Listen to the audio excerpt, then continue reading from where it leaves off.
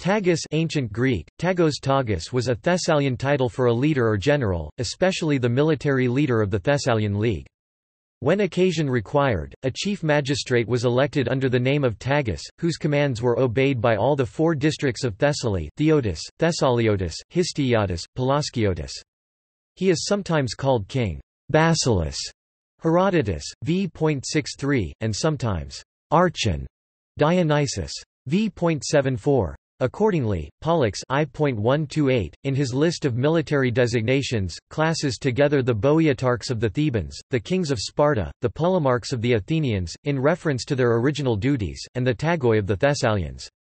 When Jason of Pherae was Tagus, he had an army of more than 8,000 cavalry and not less than 20,000 hoplites.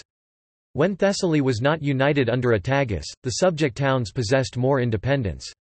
Philip II of Macedon and his son Alexander the Great exercised control over Thessaly as elected Tagoi. In later times, some states called their ordinary magistrates Tagoi.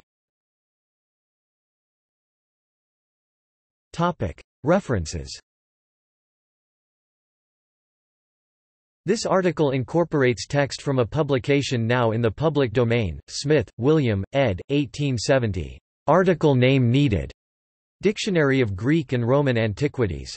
London, John Murray.